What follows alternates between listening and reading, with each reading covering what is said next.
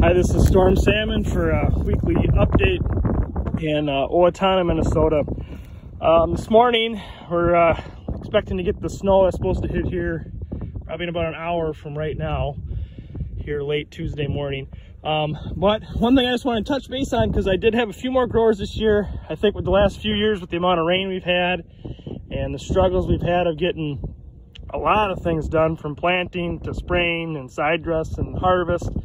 You know, guys have really felt like they've really packed some of these fields in compaction. And I tell you what, this year, where there was really good yields, and you'd hit the spots in the field where they maybe weren't quite as good, you could tell there was probably, you know, either a drainage, a fertility, or in some cases compaction. So this year I've had a few guys that have picked up some deep tillage tools, and here I'm just in a field, and you can tell that you know, I kind of hit my spade here. I mean, this is some pretty tight soil, and you know, west of Owatonna, there's some soils that tend to get really tight.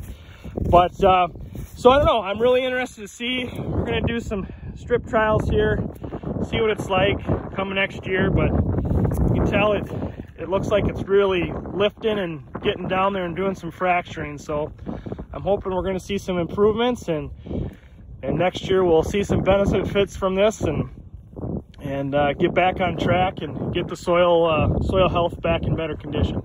So that's the report here in Owatonna. We're probably, bean harvest is about wrapped up, and corn harvest has been going hot and heavy. Guys really pushed here before the snow.